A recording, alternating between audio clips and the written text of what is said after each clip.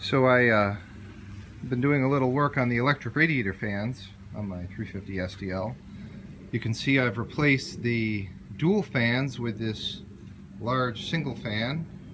It's rated at 1200 to 1400 CFM, depending on how much stuff you put behind it. And it flows a decent amount of air. I think it should be a nice improvement. The stock fan's bearings were going bad, so it needed a replacement anyway, and I wasn't about to spend $900 for a new set of fans from Mercedes. I've got the front bumper off. I picked up this used bumper, which has really nice chrome, except for that one dent there, but really nice, no rust. You can see my existing bumper. I've started to, I just poked at it. This is all rust. All rust inside of here. And you can see all the fasteners have just turned to dust. This is a common problem with 126 cars. So getting the cover off of this, which is still in good shape, might be a bit of an issue. If it wasn't a different color than the car I got this off of, I'd just pop this one on, but oh well. You can see, I know there's some guys in Europe who watch my videos. This is the oil cooler that the 603 diesel 126 cars got. I don't think that any of the gas models had it down there. They would have it here on the side. So what I'm working on now is the radiator fan pre-resistor for the slow speed. So unfortunately the wiring diagram is not correct for this car.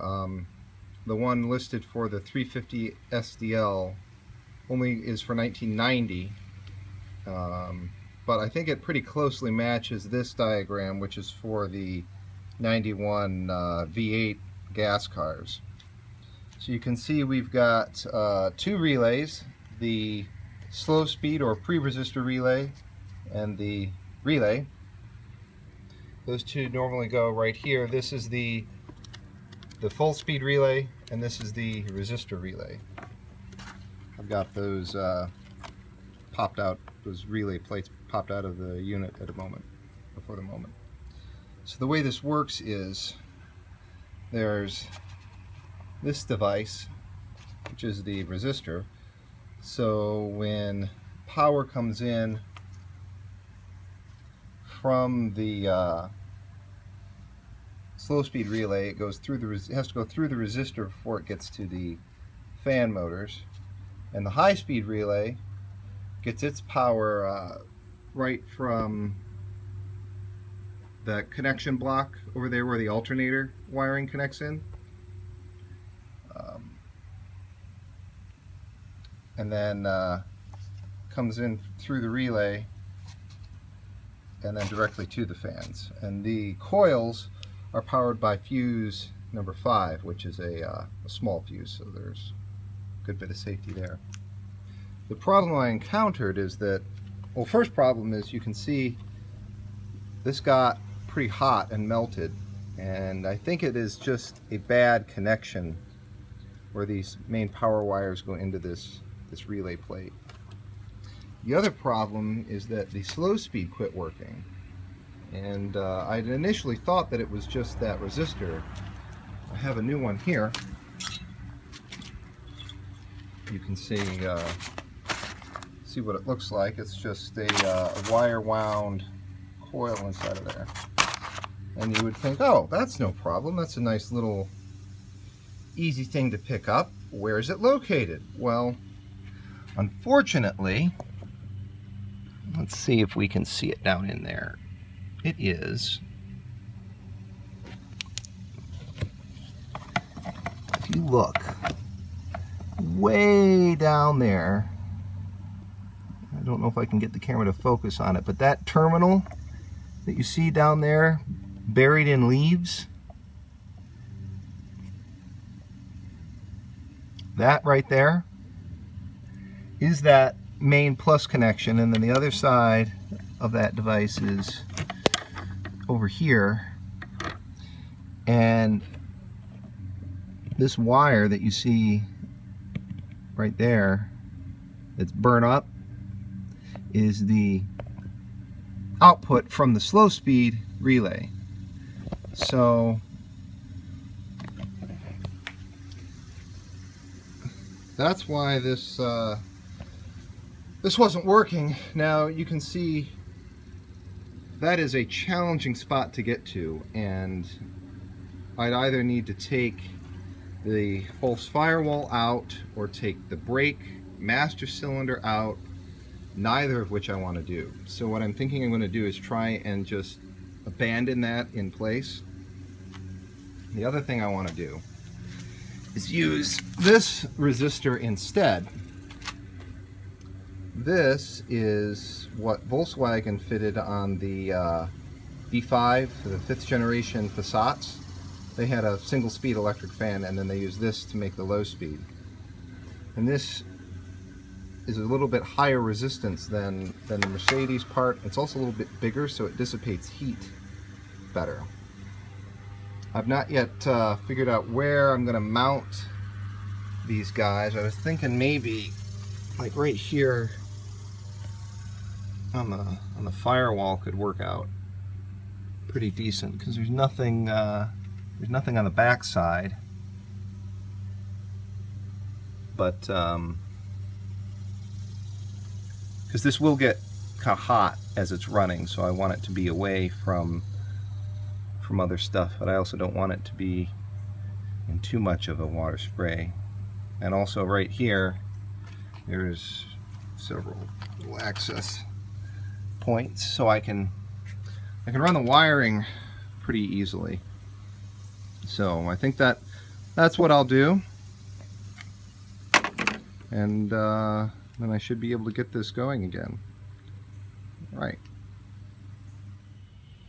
Okay, so this card, the colors do match. You can see the output of the previous resistor relay is listed as a black violet wire.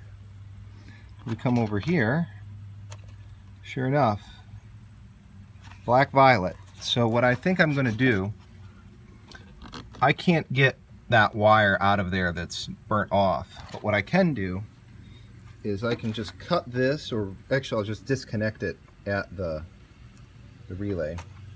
Or maybe I'll cut it, I don't know.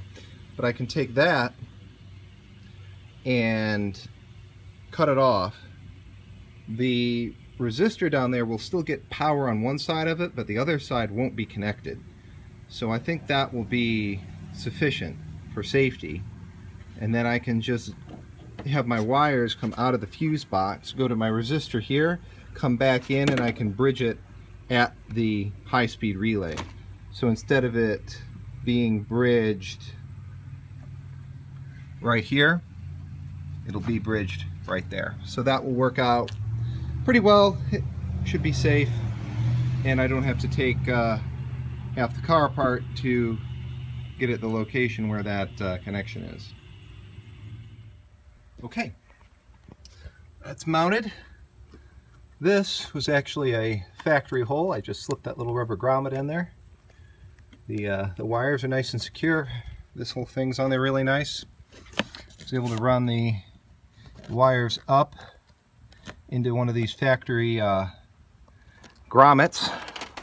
So now I'll just take my wires and wire them into the slow speed fan relay.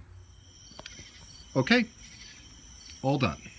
So what I've accomplished is the Volkswagen Audi resistor is mounted on the false firewall. This hole already existed, so I just popped a rubber grommet on it. Additionally, I've installed the BMW temperature switch in the upper water neck that clicks on its first setting at 91 degrees Celsius and its second setting at 99 degrees Celsius, which will drive the first and second speeds of the fan respectively. Now originally here there was a temperature sensor for the diesel engine computer, which really was just setting the idle speed.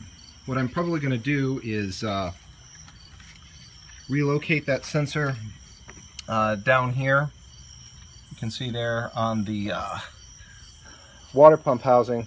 I'd intended to put the BMW sensor there, but the clearance on that water neck there where the thermostat is was too close, so it ended up not fitting. So that harness runs down along. I need to zip tie this all still, but down into the fuse box. Still got it apart. I've got a couple of things going on here in the fuse box. So this is the wires from that temperature switch, which switches to ground, so that will either turn on the low speed or high speed fan relay. This is a factory wire that the climate control unit uses that temperature sensor to know when to turn on when it's heating, and it also activates the high speed fan at 110 degrees Celsius. This wire is from the AC high pressure switch. It originally went to the low speed relay, but I moved it over to the high speed. And then on the low speed relay, we've got the low speed, or the lower temperature on that temperature switch. And then another wire goes down, and down in here I've got just a flying relay. Unfortunately, there were no free spots up above, and what that does is when the climate relay turns the compressor clutch on, that is connected into here and sends the plus signal to that relay, turning it on, which then turns on ground to the low speed fan relay. So what we have here is the electric radiator fan will run on low speed anytime the AC compressor clutch is pulled in, anytime the coolant is above 91 degrees Celsius, and it will run on high speed anytime the refrigerant pressure on the high side is over 250 psi, or when the coolant temperature is above 99 degrees Celsius? Yeah, I think that's what the temperature switch is. And as a fail-safe, if that temperature switch fails, the factory climate control unit will turn the fan on at 110 and full speed at 110 degrees Celsius. That's better looking. So I mentioned before that this relay does not have a fuse before it. The fuse is actually built into the relay. There's a 40 amp fuse in it. For the low speed fan relay, it uses fuse 1. That draws about 7.5 amps running, so 16 amp fuse should be just about right. So what I'm going to do now is run the car for a little bit and make sure that nothing is getting too hot, but I think this project is about done. I have not yet decided if I'm going to eliminate the clutch fan. I probably will, and I've got a second electric fan, and a small one that I can put right here. But for now, that at least gets it to the point where the car will keep it cool, and the air conditioning should work well. This fan, I notice the clutch just doesn't perform that well. It takes too long to come on, and then it stays on for too long, sapping power. I mean, this thing must take 20 horsepower, 15 horsepower to run. It moves a lot of air, but holy cow, does it drag the motor down. So, guess that's it for tonight. Hopefully tomorrow I can finish up the bumpers. All right. Thanks for watching.